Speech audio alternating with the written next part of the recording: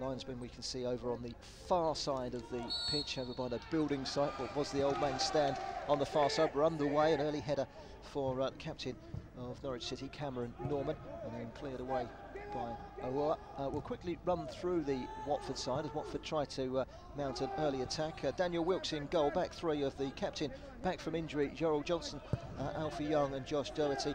A five midfield when you count the two wing-backs, Jazzy Barnum-Bob and Harry Cipriano. The midfield three as such, George Byers, Chris Dillon and Ryan Hope.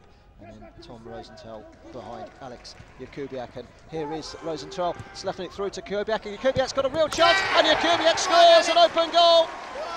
Inside 40 seconds, Watford take the lead. And the holders in the FA Youth Cup, Norwich City, are behind inside the first minute. And the two men up front that we talked about earlier on, Rosenthal and Jakubiak, linked up very well. Rosenthal fed it through very, very quick to Jakubiak. He lost his defender with a very good first touch, and he slotted it into the corner. And Bernard, that's a wonderful start for the Hornets.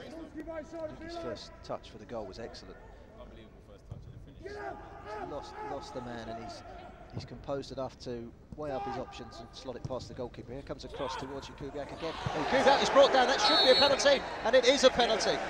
Absolutely spot on, referee Nigel Lugg. Great play between the boys on the edge of the box. Got a ball into the box by Chris Dillon. Alex Jakubiak's in the box where he needs to be, and well, guaranteed goal if you got a connection to it. Northern Ireland international, under-17 international that is, Josh Doherty, the wing-back, who can also play in the heart of defence. He is going to take responsibility from the spot, and this is a chance for Watford to go 2-0 up here. And we've only played 11 minutes. It's been a disastrous start really for Zali, brought down. Not much of a run up here for Doherty, and he's tucked it in the corner. Unconventional penalty, but they all count, and Watford are 2-0 up. Yeah, that's how Josh takes his penalty very quick on the penalty spot, Josh. 2-0 to the boys, that will settle them down. Norwich are really shocked by the start of the goal today. Well, the goalkeeper there, Ben Killip, guessed the right way, but he couldn't reach the ball, which was tucked. Well, not a great deal better. 19 minutes gone here at Vicarage Road. It's Watford 2, Norwich City 0. Trying to get the cross in here is Reece Brown, the versatile winger. He's managed to win a corner, has he? Yes, a third corner in quick succession for Norwich, and have yet to get the ball into the box. I wonder if this might just change.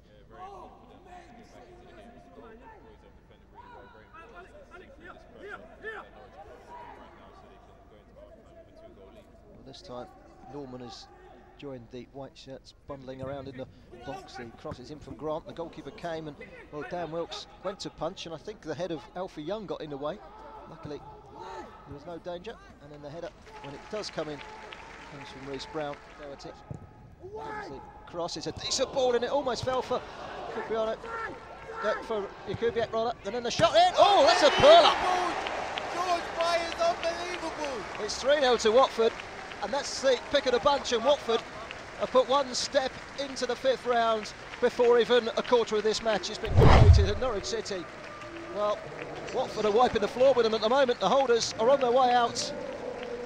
Lovely strike by George Byers from fully 25 yards on the half volley, first time right-footed, and it flew fairly past Ben Killip, who's still a stranded figure on the ground. I think the thinking on their bench between the likes of Neil Adams, his assistant Jerry Gill, and the academy manager Ricky Martin is surely that with the pressure that's come in the last 10 minutes, they deserve their goal maybe, but a goal now would really give them a platform to work on at half-time, and half-time is fast approaching. We're into the last 30 seconds of the 45 minutes. It's a free kick to Norwich City. It's going to be taken by Cameron Norman. He drills it low into the box, and it's turned away at the first time I'm asking by Ryan Hope, and then drilled towards goal. That's a really good save by Daniel Wilkes.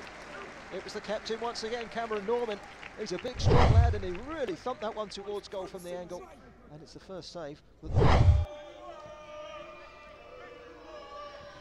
Bit of noise from the Watford fans down below. They can sense maybe that the visit of Liverpool's under-18s is imminent.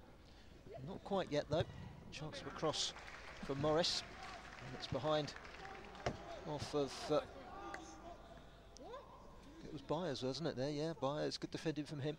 He's put in a shift in that midfield, and another corner to Norwich City. And the holders are going to have to score soon, aren't they? Yeah, they have to score soon if they're going to make a fight of it if they don't get one now. I don't see one coming really. They've had a lot of corners but haven't really been able to create much from it. And there's the goal. That's called a commentator's curse, that one. A goal back for Watford. It was a deep delivery from the near side in the corner from Norman, and it was returned back in by Loco. I'm just trying to see who it was that got it. Might even have been Heath. Goalkeeper Ben Killett. Attendance today very healthy, 466 here at Vicarage Road, I can tell you.